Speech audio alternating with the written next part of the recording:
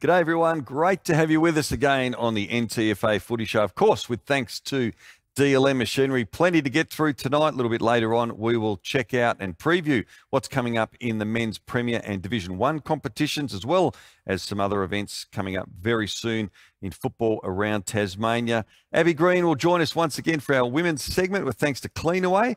We'll dissect last week's incredible finish to the senior women's match against the SFL down at North Hobart Oval. And Aaron Roberts, Regional Manager for AFL Tasmania, will be along to give us some very interesting facts and figures of the trends from junior football coming through to senior level here with footy in Tasmania. It'll be a great chat with him and also a special guest joining him as well. So plenty to get through, but as we do every week, we're going to start off with our footy photo of the week, of course, with thanks to the team up at Little Rivers Brewing Company. And the winner this week, check out this photo. It's a pretty impressive one. They're not just six blokes there. They're actually three sets of identical twins from the St. Pat's Football Club. Thank you to Nigel Meek, who has sent in the photo there. All life members and current players amongst these as well. So we've got Stu and Marty Boyd on the left there, and they played in the 2000s, both life members. Tom and Dan Everett, both 200 gamers for the club, and life members and current players as well. And we've also got Aidan and Tristan Collins. They are the ones on the left. And we've got Tom and Dan in the middle, Stu and Marty Boyd there on the right. So how about that? You wouldn't have that too often. Three sets of identical twins at the One Footy Club. So well done. And thanks to Nigel Meek, wins a 4-pack of Crafty Cuts with thanks to Little Rivers. And as always, your favourite footy photo coming up over the weekend. Please send it in to us and you might get it put up there on our show when we come to you next time. All right, time for a quick break. We'll be back very shortly with our Clubs in Focus. Durable, reliable, heavy duty. Get the power you need from the people who know machinery. For sales, parts, servicing and expert advice, call DLM Machinery today or visit dlmmachinery.com.au.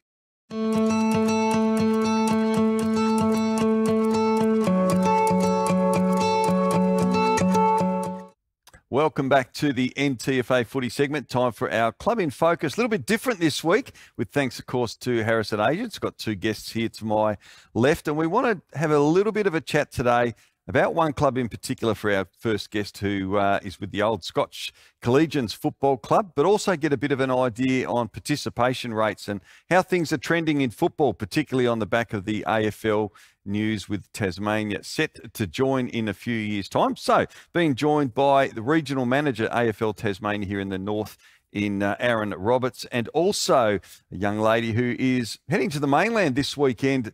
She is part of an All-Stars team that'll be playing at Marvel Stadium in Tanisha Kikowak. Welcome, guys. Good to have you with us. Great to be here. We'll get on to your selection very shortly, but Aaron, obviously exciting news over the last 5 weeks or so, of course, with the AFL announcement, but obviously a bit to play out still with the stadium. Yep. But I guess it's a really opportune time to find out and see, you know, where is our participation rates in footy, I guess, particularly as we look to, with, I guess, the stepping stones that are now available for our young men and women in terms of being able to stay here. Yeah, look, more broadly, our participation rates are pretty good.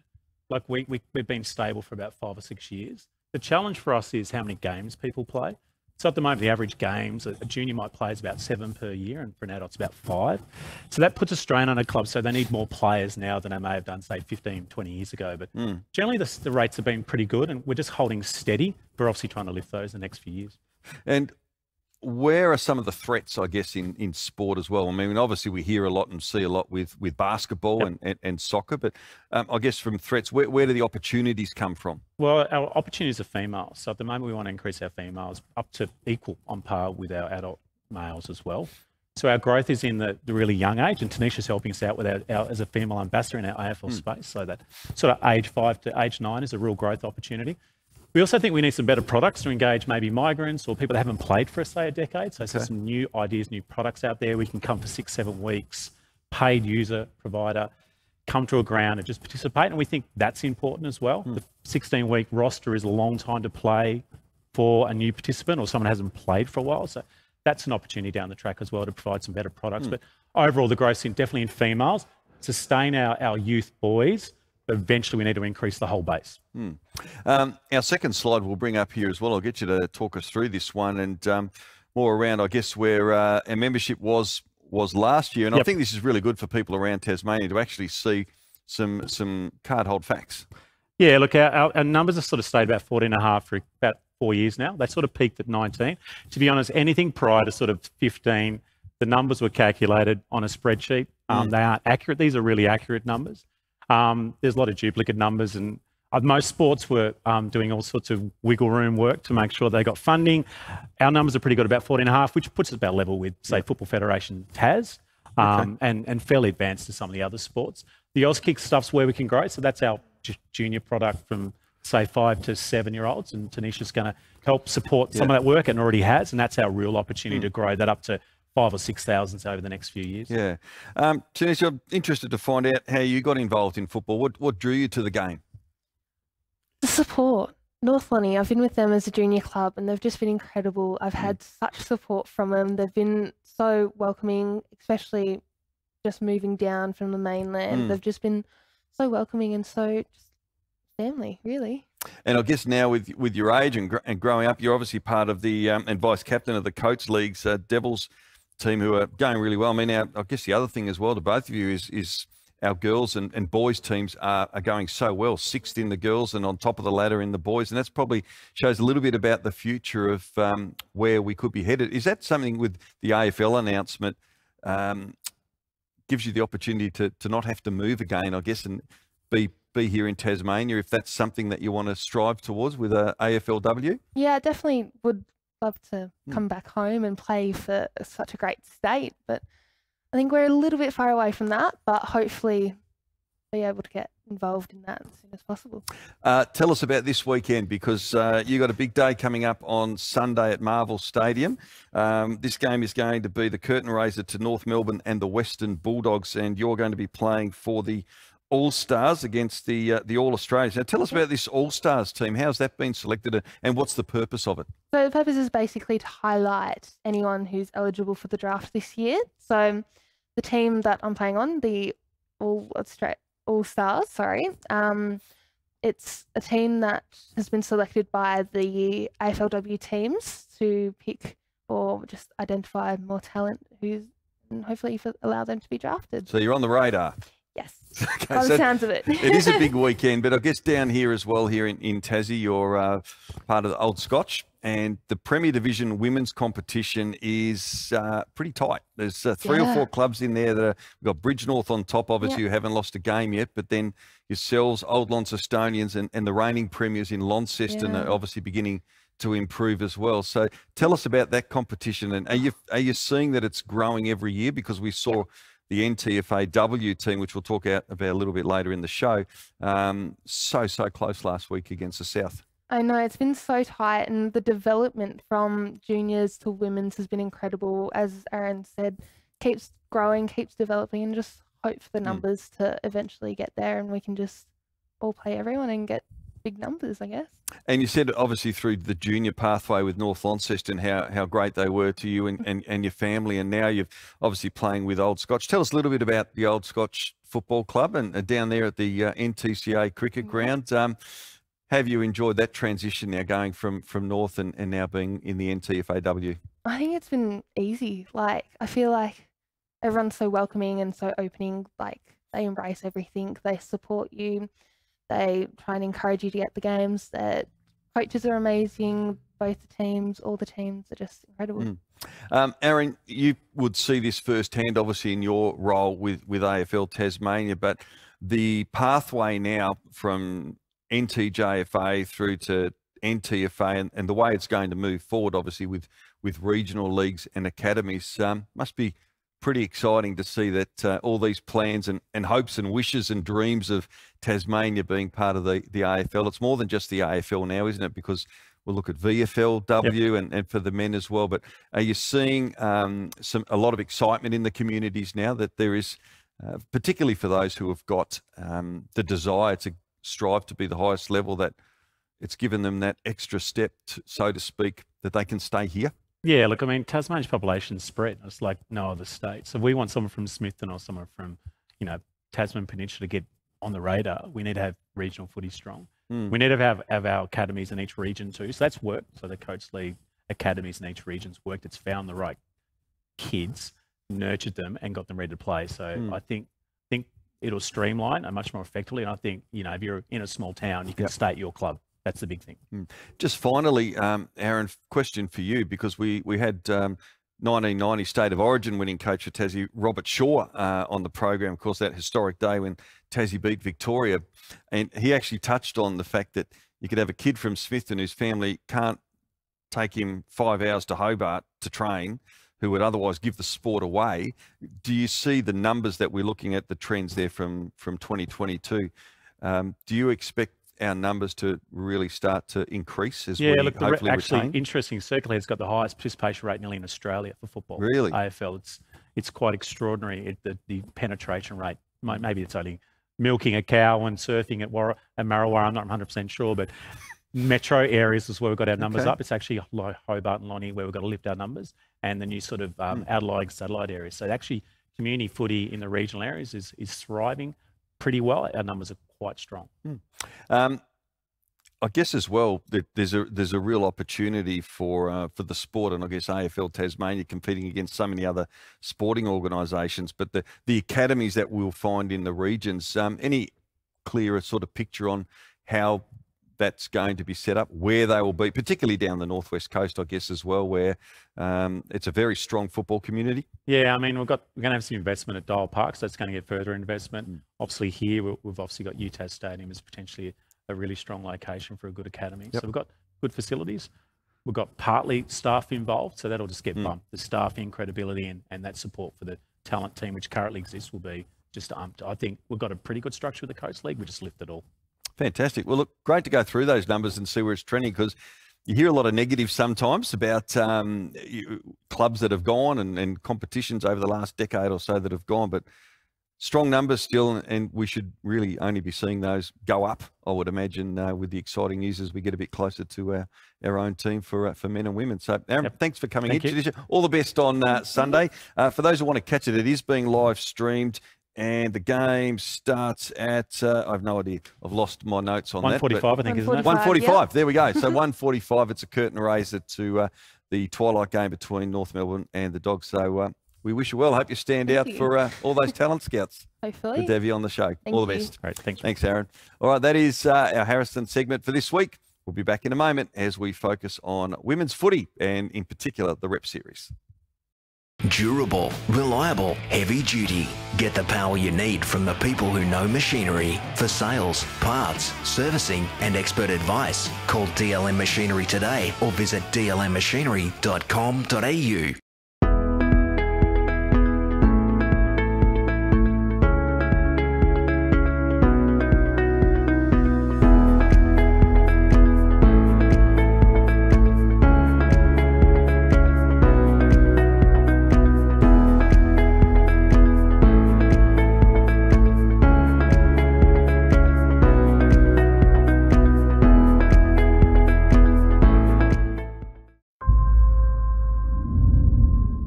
There for the NTFA was Freestone, unable to get it cleanly. The SFL have it. The SFL have it now as they try to move the ball forward. Thomas absorbs a tackle, a ferocious tackle from Liana Freestone.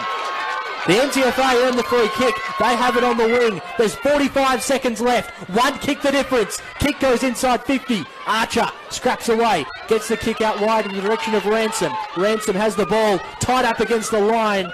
Out of bounds. The NTFA will bring the ball back into play. 30 seconds left. One kick the difference. The ball goes inside 50 from Freestone. Mark not taken. Archer, back of the pack, tries to kick it. It's a big ball to win. Robinson gets the football, shrugs one tackle, has a shot on goal. Alice Robinson misses the lot. 10 seconds to go. Anthony is completely out of his seat right now. Everyone is up out of their seats watching this last second unfold. 2 seconds left. The SFL have done it. The siren sounds. And the Southern football. Oh, Abby Green, you've watched that back about 20 times and you still rode that final kick by Alice, didn't you? How do you summarise that? I mean, it was a great game. It was. Look, every time I watch it, I just assume gets my heart racing. I think it's going through, and it just, misses on that final shot. It was so unfortunate, but you have to credit the girls for that fight back after the first quarter. Yeah, exactly. And obviously 3/4 time in a winning position, and they had they just went bang, bang, bang. But the fact that the team was resilient and fought back strongly, but it was a great quality game. And I guess it shows as well how far women's football continues to come and evolve, because it was a high quality game, and we're seeing some of the highlights here. And I think this might be Alice Robinson just about to kick the NTFA's opening goal in the first quarter. But talk about her. She had a great game as well. Her strength, and we saw that in the final minute, 30 seconds of the game as well. She just ran all day. Yeah, she's got a bit of X factor, little Alice. She performs extremely well on the wing, and that's because she's got so much speed and she's very versatile. There was a goal assist that she had later down the track where she kicked it from almost the back half of the ground, ran through to the forward half, and then gave a nice forward entry. So it was really good to see. And the fitness level as well can't be questioned, because you guys ran all day. And credit to the SFL. Obviously, they had a big win against the NWFL a couple of days earlier, so they had to back up on from Saturday to Monday as well. But right on cue, here you are, Abby Green. Look at that, nice mark, play on, bang, goal. Look, thanks to Alice, but no, I knew that there was an open goal square behind me as I was the deepest forward, so I was trying to pile on as many goals as possible. Yeah. And what was the feeling after the game? Because you've obviously got a game we'll get to shortly that you've got to prepare for this weekend, but what was the message from the coach, Ash Smith? How was he towards the group? Was he disappointed, proud, both? Yeah, it was a mixed emotion. Look, it was very quiet in the rooms afterwards. Obviously, we were very disheartened. We came so close, and just to lose in those final moments, not knowing if Alice's goal was going to go through or not. But his message was like, obviously you had to be proud of where we've come from last year. There was a massive growth in the way the team connected. But yeah, it was just a bit of sadness, a bit of disappointment, because we were so close. But back to the drawing board, and this weekend, hopefully get a win. Big opportunity. Absolutely. So we might just have a quick look at the MVP votes for this game, because there is an award, and obviously the series wraps up this weekend. But we can see here from the NTFA perspective, congratulations to Chelsea Thomas of the SFL, who picked up the 5 votes there. But Deanne Taylor, of course, from Scottsdale, picking up 4 votes. And player we've spoken about a couple of times, Alice Robinson with 3, and OL's teammate, of course, Jen Guy with a couple of votes, and Kelsey Hill and Emily McKinnell also picking up 1. So you lose Jen Guy this weekend, so she's obviously got commitments. Yeah, she's off to the VFL. Yeah. Games are minimal over there, so it's a good opportunity to her to keep performing. Exciting for her, and obviously an opportunity for someone else to perform on the big stage. So absolutely. This weekend, Saturday, it'll be, and this is a massive day coming up at Invermay Park. It's at 12:45. You take on the NWFL. Yep. But it's also NTFA Division 1 game as well between Old Launcestonians and St Pat's in the men. So it's going to be a very big day. Tell us about the approach this weekend, because I mean, obviously you never take a game lightly, but the SFL defeated the NWFL pretty convincingly, but they're a very strong unit. They've got good history against the NTFA. So how have you approached this week? Well, we understand that they're extremely fast. We can't really take into consideration their game against the South. It was extremely wet. Although there may be a bit of rain this week, it could give us the upper hand. We know we've got to stop them in our tracks, minimise their run and carry with the ball. But as Ash Smith mentioned, he's been fantastic in the build up to this. He said, we're not going to get any better as players. We're not going to get any fitter. It's about coming together as a team, and that's what we're doing. So credit to the girls. If we can continue that unitedness, we're going to have a strong performance on the weekend and chase that first ever win for the North. That will be something else, because, yeah, as you mentioned, the NTFAW rep team have never won a game. Never. So there could be some big celebrations coming up this Saturday afternoon. hopefully, for them as well. I do want to just congratulate our under-20s because obviously they were beaten last week, pretty convincingly by the SFL, a very, very strong team there. But congratulations to the girls because they're obviously not playing this weekend because the NWFL don't have that underage side. So, but well done to them. I'm sure they'll be there to support because there is no NTFA women's football again this week because obviously of the rep series. But we will catch up a bit later in the show on everything happening in the men's. But Abby, you pulled up well, have you? You kicked 3 goals and you're feeling good? I'm ready to go. Take that hunger out into this weekend, sorry. All right. I'm looking forward to it. Okay, well, we wish Ash and all the players very best. Thanks for coming in. Good luck. We'll look forward to catching a great game and hopefully a big celebration afterwards. Thanks, Rick. Abby Green joining us here on our women's segment with thanks to Cleanaway. When we come back, we'll take a look at what's happening in the men's footy in the Premier Division and Division 1 and another footy news around the state as well.